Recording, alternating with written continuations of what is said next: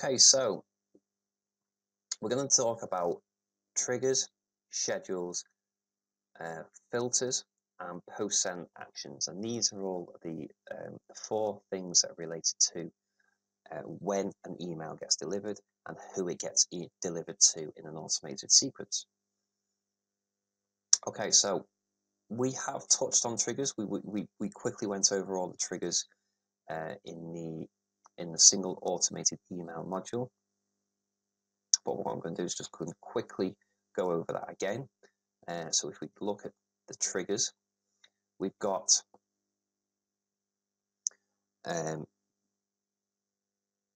so the first options we've got is workflow activity. And none of these can be set as the first trigger for the first email in the sequence, okay? So we'll come back to that in a minute. So what we can do is we can have other things trigger this sequence off. So if people purchase any product from our store, it can trigger it. If people purchase a specific product in our store, so if we want to give somebody, say, a user manual for a product, or give somebody some sort of like training videos in a sequence, you know, day one, day two, day three, getting to know your product, using this function, using that function, look at the things that people have done with this product in the past. You know, we can do a sequence dedicated to for a specific product. And if you've done, say, an online course and it's going to be delivered via email, you know, if we drip feeding information, it could be a 6-week Get Fit course. You know, people purchase that product and then the email sequence that's then delivered related to that product. We can have it purchase product from a specific category. So if you sell books, you know, and somebody orders, or if you sell stationery and somebody has ordered books from you or notepads, then when they buy something like that, you can send an email sequence that says, do you know about our other products? Here's our range on pens, here's our range on paints, here's our range on other stationery and equipment as well. So we can create a sequence for that. If we have contacts on our list that haven't purchased a product from a store, we can have that.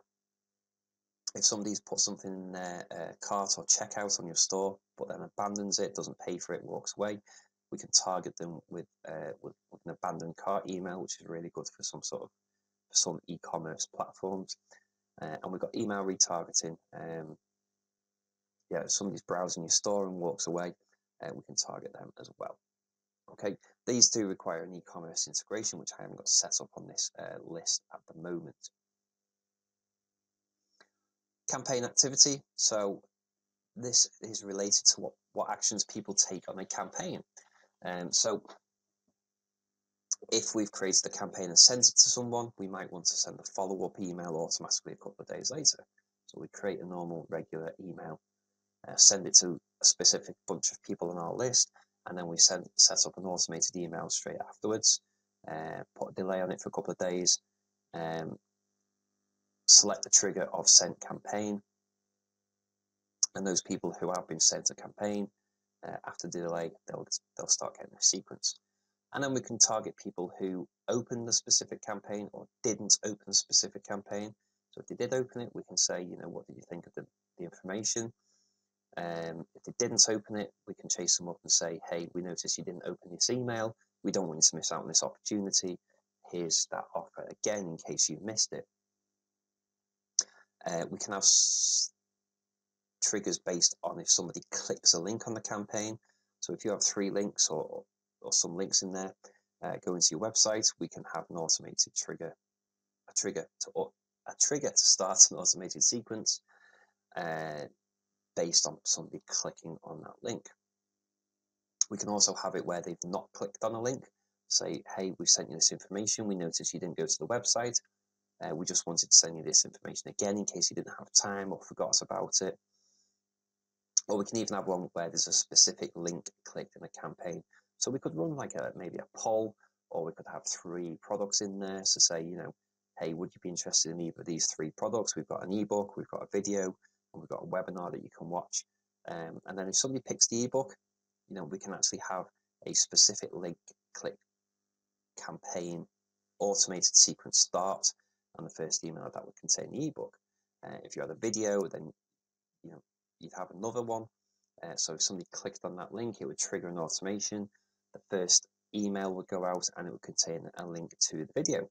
And a third one, obviously for webinars, it could be another video, it wouldn't be the same thing, but it'd be a third automated sequence that would be triggered by somebody clicking specifically on that link in that email. Okay. Audience management. So we've got a manual ad. So when somebody's manually added to a workflow, and a workflow is an automated sequence. When somebody's manually added to the workflow, we can have that as a trigger. So we just have, in order to get that going, we'd have to manually add the people we want into that automation. So it would be a manual startup, but the rest of the automation would be automatic. Sign up, we kind of already looked at. So whenever anybody just signs up for your audience, it will trigger an automation. And the most simple example of that is the welcome automated email that just goes out to anybody who signs up for your list, no matter where they sign up or what offer they sign up for. Changes in the subscriber's audience field. So if you cast your mind back, we did an embedded form with a hidden text field. Okay, so we could put in a sign up source specifically for wherever the form is. You could have 4 different forms on your website. You could have a source for what page it's on, whether it's on your home page, contact page, blog page, whatever. Or you could even use that to deliver an offer. So the hidden text field could be offer A. And what we can do is, when somebody signs up and that text field has changed, so let's say they've already got offer A and now they go and get offer B, then that hidden text field will have changed in their details, and that will trigger an automation sequence to go out to them. Okay. Joins group, that's the example we used in the single automated email and the automated sequences. Basically, when we have somebody sign up, we have them go into a group, and yeah, it triggers the sequence off for them so they can get the whatever they've opted in for. Leaves a group, so I'm not really sure of any really good examples off the top of my head of why you'd use this one, but maybe you could have a membership. So paying members are in a specific group called members, and if somebody doesn't pay their subscription fees, and there's not really any easy way, depending on what you might have for a platform, or you might have to do it manually. If you do have a platform that could automate it, then it could automatically you could put a criteria that if somebody doesn't pay, it actually updates their information and removes them from a specific group or your membership group. Or if you have like an administration where you go over it monthly, you look at who's paid, you look at who's in the group, and anybody who hasn't paid, you manually remove them from your group in Mailchimp. And then that way, when they leave the group, an automatic email will go out to say, hey, you've been removed from the group because you haven't paid your membership fees. Please get in touch with us at such and such a number to get back up and running again. So that could be an automatic email for leaving the group as a brief example. Okay. Added a tag. So if you tag one of your users, we've been over tags. If you add a tag to one of your users, that can trigger an automation as well. Okay, and then we've got this last tab, which is integrations, which is related to the API. And when you do that, you're looking at sort of quite more in-depth stuff, which is beyond the scope of this course, really. Okay, so right, so I am going to leave this one as joins a group, and I am going to do it. I'm going to do it immediately on joining offer A. Okay, and then I'm going to update the trigger. Okay, so that is triggers. Oh, the one we didn't look at, and we'll go back to, and we'll do this in the second email automation now. So we're going to click on edit trigger. And as we can see, its default is a subscriber has sent the previous automation email in your series, My Custom Workflow. Let me just exit that. So this is My Custom Workflow. So basically, people who are sent the previous email, which is called my custom workflow, that is the trigger for the second email, okay? So what we don't need to do is, we don't need to change that to added to the group and then tell it to wait a day, and then the next one, added to a group, tell it to wait 2 days. That won't work, okay? Basically, if the previous email in the sequence is sent, which is this one, then it will wait 1 day and it will trigger the second email, okay? Now, if we look at those triggers again, the first tab we didn't look at because it wasn't available for the first email. Now it is available for the second email. The options we've got, previous email sent, so once it's waited for the delay, then it will send, it will trigger the next email, okay? Oh, previous email opened, so if the previous email was sent and the user opened it, then after the delay, it will trigger the next email, but only if they open it. If they didn't open it, then the sequence ends there because the conditions are not true, okay? If it's not opened, it doesn't carry on until they open it. If the previous email was not opened and the delay has passed, then it will send the second email. Now, you could do that to say, hey, we sent you an email on such and such. We noticed you didn't open it. We wanted to send you the email again and put the same information in there. If the previous email was opened, then it won't send out the second email because the conditions aren't correct for the trigger, okay? And then again, just like we've got in campaign activity, we've got clicked, not clicked, specific link clicked, okay? Exactly the same, previous email, if a link was clicked, it will send out the second email after the delay. Previous email, there was no links clicked, it will send out the email after the delay. And if a specific link was clicked, it will send out the second email after the delay. But if the conditions aren't true, it doesn't carry on, the sequence ends, it's dead, okay? So they are triggers. And we can see our delays between, for the next emails, we've got a choice. Now, depending on the trigger, actually. So as soon as we left it on previous email open. So as soon as somebody opens the email, then we could immediately send out the next email in the list without a wait. It could just be, the only waiting period that we've got is between the sending and somebody opening the email. And then once they open the email, they get the next one straight away, okay? Or we can put a delay in there for hours, days, and weeks. I'm going to put this back to previous email sent.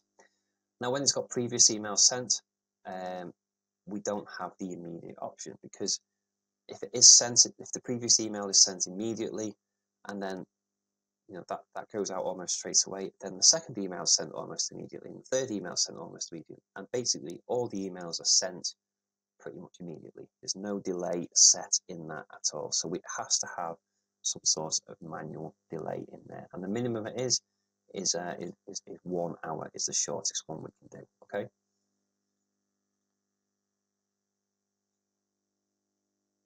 Okay, so that's triggers, and then basically, I'll just move me out of the way, we could add a third email, and then we could automatically set to 1 day after subscribers have sent the previous email.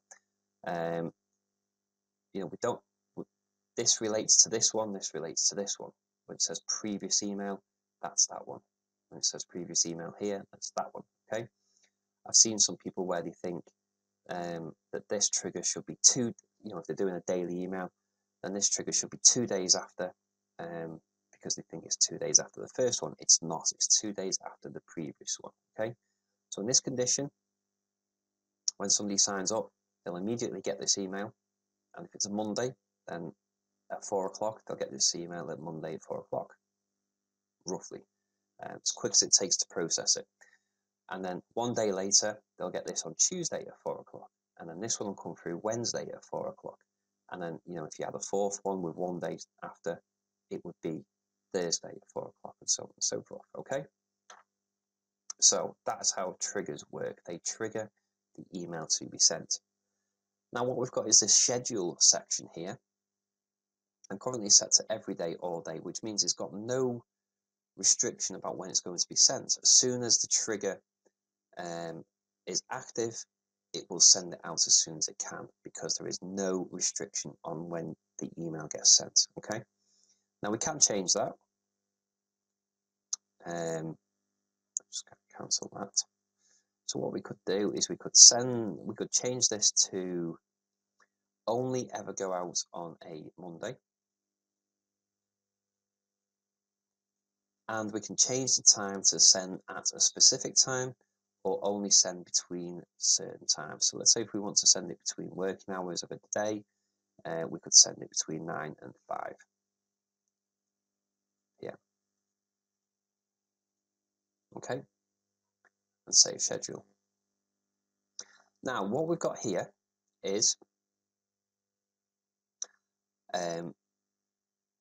somebody signs up for something on our form and it's triggered. They go in, they sign up for offer A, it's triggered.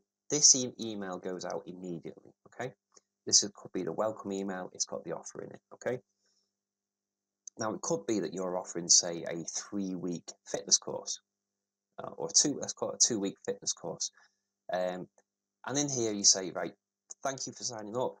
We're going to get started on Monday. Okay. I'm going to send you the first bit of information out on Monday, and I want you to work on that all week. And then the next week we want something else to go out. Okay. So somebody signs up on a Wednesday for this offer. The welcome email goes out immediately. It says when we're going to start. It's going to start on Monday. Okay, so this goes out Wednesday at 4 p.m. Yeah, and then once that's sent out, this email 1 day later, which would be Tuesday at 4 p.m., it gets triggered. Okay, the email gets triggered, but it does not get sent. Okay, it gets triggered Thursday, and then it basically waits for this condition to be true. It's waiting for it to be a Monday, and it's waiting for it to be between 9 and 5 p.m. Okay, so although it's triggered on a Thursday, it's then waiting. It's like it's in a queue and waiting. So Friday passes, Saturday passes, Sunday passes, it gets to Monday morning, it reaches 9 o'clock in the morning, and it goes, hey, I can actually send this now, and it'll send it between, it'll probably send it sometime around 9 a.m. Okay, so that's how we can use scheduling to get emails to go out at a specific time. Maybe you do weekly classes, maybe you do weekly motivation, Monday morning quotes or something like that. So you only ever want these emails to go out on a Monday, right? So that's how we do it. And also, if somebody actually signs up for this on a Monday at, say, see, what we could actually do is we could change this down to the minimum and make it wait 1 hour. In which case, somebody signs up for this on a Monday at 3:30 p.m. Okay, the welcome email goes out straight away because it's got a trigger and no schedule restrictions. Immediate trigger, no schedule restrictions. So that will go out straight away. The next one will wait 1 hour, so it will be 4:30 p.m. and email 2 will be triggered. It'll be 4:30 p.m. on a Monday. It will be triggered and it'll be looking to see if it's within schedule to be delivered. It's Monday, it's 4:30 p.m. It is within the schedule, so that email will be sent. So somebody signs up 3:30, they get the welcome email. At 4:30, they get the first Monday email. Okay, so now they're into their weekly sequence. And then all we have to do on the last one, for email 3, for the next week's information, is simply change the trigger to 1 week. Okay. So somebody signs up at 3:30, they get the welcome on a Monday. An hour later, at 4:30 p.m, because it's within schedule, they get the week 1 email. And then because they have to wait, because the trigger's a week, this one doesn't get triggered until a week after this one. So this was 4:30 on a Monday. So this is 4:30 on the next Monday. We don't have to put a schedule in for that one because it's literally going to wait a week for the trigger anyway. And we can carry on. If we're doing 52 weeks, we put 52 emails, and each one just needs to be a week after subscribers have sent the previous email. And that's how we can use scheduling to our advantage, so that we can have an automation, but the emails actually only go out at specific times of the day or specific days. Okay. Now, when it comes to filter by segment or tag, what we can do is, if we're offering, say, a markers in sequence here, so this could be a welcome email, and then we could have just a weekly email that just promotes services or promotes products or something like that. Okay, so we are promoting, so somebody takes up the offer, the first offer, okay, the first email goes out containing the offer. If it's an ebook, it's got the PDF file attached to it. But also in that email we'll say, hey, have you seen our amazing course that we do? We run this course, we'd love to get you on it. Please, sign up for this course. And then there's a link to your website where people can buy your course. And then you might have a sequence somewhere that when somebody buys that course, they get a welcome email, they get tagged, or they go into a group to say that they're on a course. Okay, so they could have you could have a group called students, or you could have a tag called students. In which case, if you are sending out a bunch of emails every week for, say, 5 weeks that says, hey, come buy my course, hey, come buy my course, hey, come buy my course, if they actually sign up for the course on the first one, then you don't want to bombard them a week later with an email to say, hey, come buy my course, and another one a week later after that saying, hey, come buy my course, and another one after that saying, hey, come buy my course.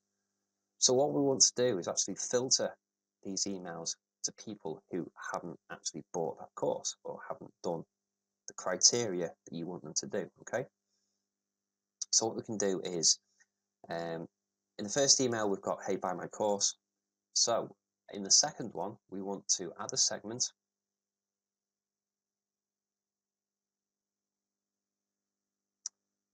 choose a segment or tag, and then we want to choose, let's see, so we've worked out how to create segments, and we've worked out how to apply tags to our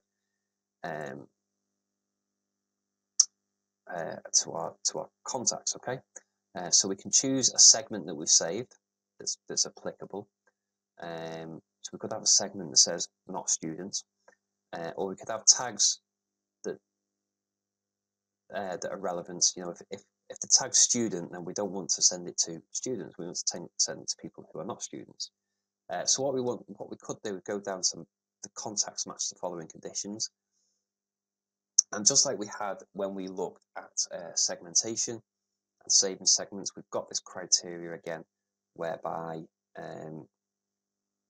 we can pick people out and isolate them, pick them or isolate them from our communications. Okay, so we could have in here, we could have a group, and let's say offer B is the course. People signed up and they're in the course on offer B. So what we want to do is actually exclude them from our further automation emails. So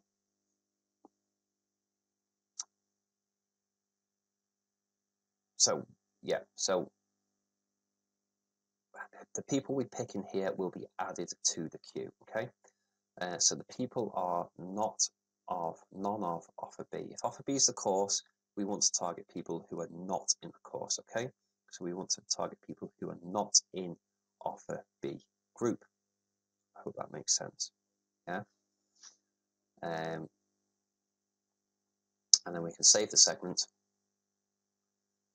And now what that will do, so the welcome email will go out.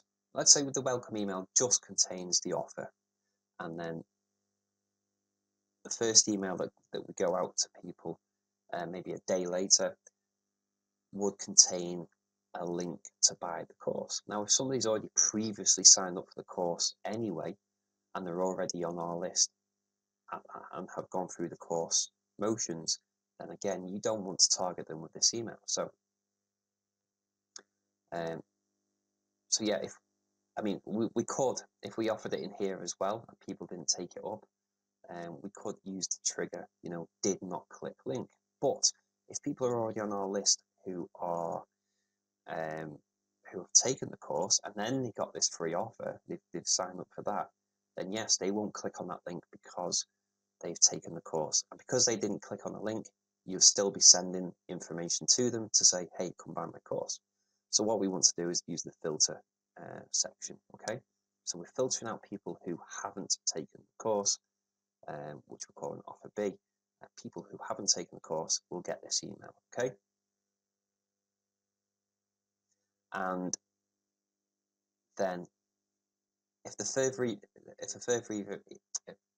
further email again has the same thing about come buy my course, we don't want to bombard people. So basically, if this email wasn't sent because it wasn't applicable because they are a student or have been a student, then this email won't be sent either, because the trigger is 1 week after subscribers are sent the previous email. So if it's not been sent, this one won't be sent either. That's it. If this one doesn't get sent to somebody, then the sequence is dead. If it does get sent to somebody, then it continues, okay? So again, right, if somebody gets this email and they click on the link on that one to buy the course, then what we want to do is prevent them getting this email, okay? So they were sent this email, so a week later they are going to get this email, but if they bought the course from this email, then we don't want them to get this email. So again, we need to add a filter by segment. And again, we're going to choose the segment. The contacts match the following conditions. Group is non-offer B, save segment. Okay, so it might have been true here. They got that email. They hadn't bought the course. They got this email. They clicked on the link. They bought the course. Okay, so now this email then gets triggered a week later. It looks at the conditions. Is that person in that course group? Yes, they are. Then I'm not going to send them this email. Okay. And for every email you create in your sequence, you need to consider the conditions of who it's going to go to.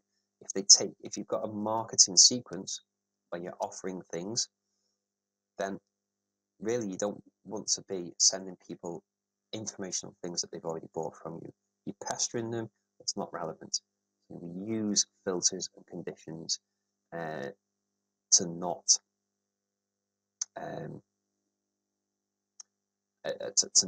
send those people that information again that's irrelevant to them. Okay, so we put the conditions in there. Okay, so the last thing to look at in this module is the post-send action. Now, post-send actions can be really, really handy. If we look at the options available to us, we can update merge fields. So we can update things like if we had, the hidden field in there, which we haven't got on this list, we had the hidden field of sign-up source, we can actually update that as well. So if we use that for certain offers, so if it was, offer A, we could update it to say offer B, and then it would trigger the automation for offer B after they've received the email. So what it basically does is, once this email has been sent, it will take this action on the subscriber that we set. So we can update the field, update the merge field.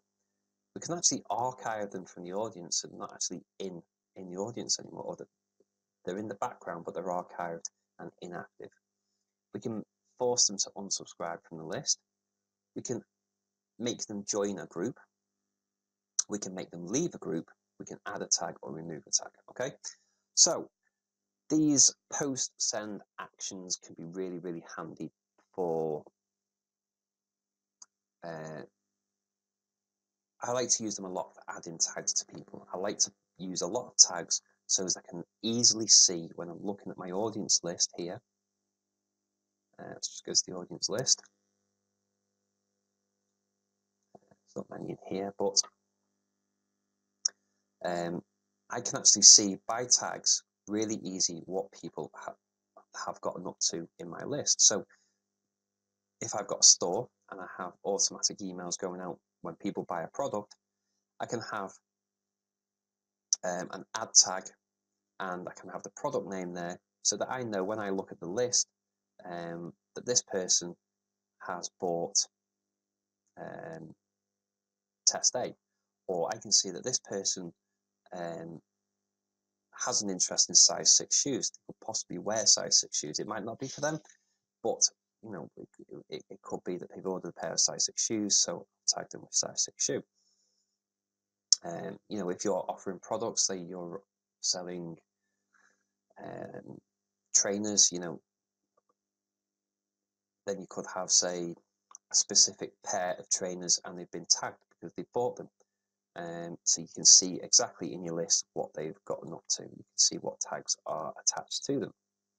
So I like to use tags quite a lot, and the post send action is really good so that when something happens, you know, somebody signs up for something, it could be a student, I could tag them as a student, and then once that sequence is finished,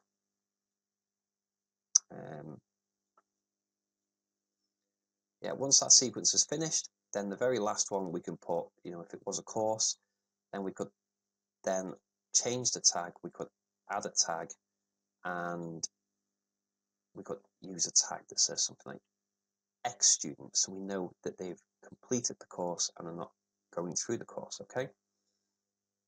So the sequence goes out. When the email is sent out, it does a post send action. Now in the marketing ones, it could be really good because you could have different products that you want to promote. So when people first join your list, you could say have product A that you want people to market to people. So you could have your welcome email, and then that could send product A.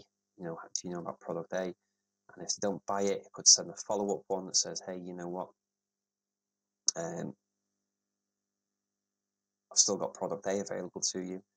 And once that email has been sent and you've kind of given up trying to offer them product A, you can move them into a different group that kind of promotes product B, and that kicks off another sequence, another marketing sequence. And they could have 3 emails to try and get them to buy product B, and then if that finishes and you give up, then yeah, it moves on and say, well, what about product C? It's cheaper. It's probably more beneficial for you. So yeah, the post send actions can be really, really powerful for actually moving people around in your segments automatically as well. You'll see some examples of that in when we do the sequence examples for the courses, for the marketing series, and for preparing for an event. So you'll see those in more detail as well. Okay. So this is probably quite a complicated part of it. This is really getting into you know, advanced automation where you're not just creating a sequence, but you're actually deciding how far the sequence goes. You're filtering it down along the way as to who it goes to. You're creating automations within the sequence that moves people to other sequences. We've got so many different triggers. It's really, really quite complicated. And you probably won't want to get into this too much until you've got a bigger sort of product and service structure, a marketing thing that you want to do, or you're running courses.